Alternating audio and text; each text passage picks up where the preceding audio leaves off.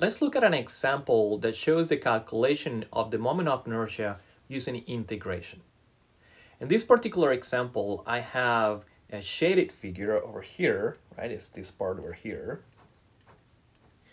that is defined by the vertical axis, this y-axis, in one side. Let me change the color so that becomes a little bit more evident. So it is defined by this vertical axis. Is defined by this equation over here, and that equation is y equal to x squared, and is defined by this horizontal line, which is at the value of y equal to 9 inches. So what we want to do is we want to calculate the moment of inertia of that area about the x-axis.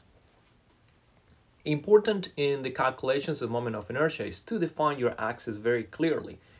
Because again, even if you move the axis in a parallel fashion, the moment of inertia is going to change. So those axis calculations are extremely important. All right, so here we're looking at the x-axis. All right, the first thing I'm going to do is I'm going to define a differential of area. And let me close the camera so I can have a little bit more space to work with. So I'm going to define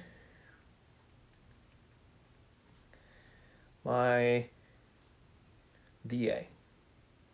Why?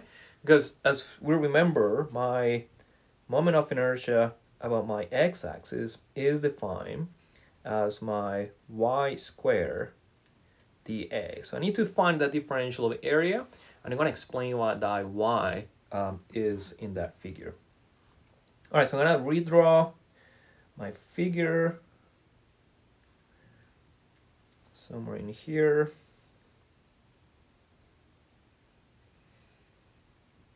This is my y-axis in inches, x-axis in inches, and I have somewhere of a shape like this. Maybe not the best plot, but the idea is that this is defined by y equal to x squared. This value over here is 3 inches, and this value over here is 9 inches. All right, one of the things that I do recommend doing is to define a differential of area that is parallel to your axis of interest. In this case, we're interested in this x-axis.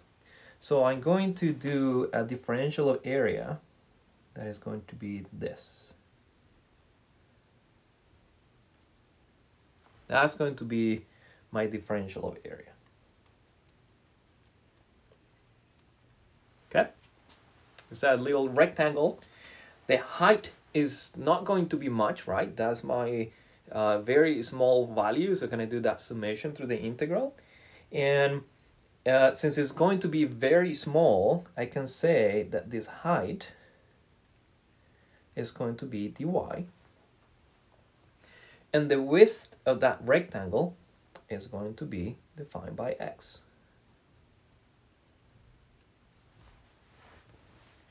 So I can say that my dA is going to be x dy. Okay, that's going to be my differential of area. So if we had the definition of moment of inertia that we draw on the top, right, is y squared dA. What is that y squared? Well, that y is going to be the distance from the differential of area to my x-axis, right? That's going to be my y. All right, so my moment of inertia about the x-axis is going to be this integral of y squared dA, okay? Well, we already found out my dA, so that's going to be equal to my integral of y squared, and my dA, we said that it was x dy. Okay, so now we have this dy, which means that we can actually define some limits to that integral. It's going to be limits in my y-axis. So it's going to be limits between 0 and 9 inches. 0 and 9 inches. So the dy is telling me, okay, my limits are in my y-axis. The other thing that we can do is, well, we have x and y combined in this equation, and we need to do everything in terms of y because that's where my differential is, right? So I need to find an equation that helps me make a relationship between x and y, and for that we can use this equation over here. If we solve for x, we can say that x is going to be equal to y, square root of y, or y to the 0.5. The same thing, right? Y to the 0.5. So if we go back to my ix is going to be the integral from 0 to 9 of y squared. This x becomes y to the 0.5 dy.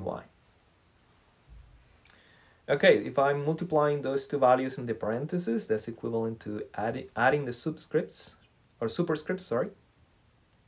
So this is y to the 2.5 dy.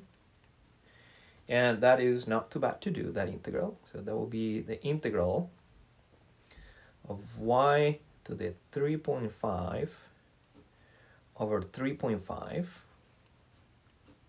evaluated from 0 to 9. And when I do that evaluation, I get 9 to the 3.5 over 3.5 minus 0, right? Because once I have 0 as y, that equation gives me 0. And that gives me equal to 624.8 inches to the 4th. So that's going to be my answer for this problem.